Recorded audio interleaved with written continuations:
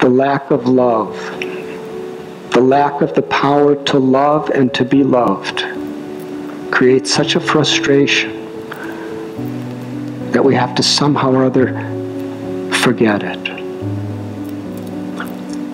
And therefore we're so vulnerable to so many distractions in this world. Distractions of physical and mental entertainment, intoxications, pleasures, greed. It's this emptiness of heart that is the root cause of greed, envy, anger, selfishness, arrogance, and illusion.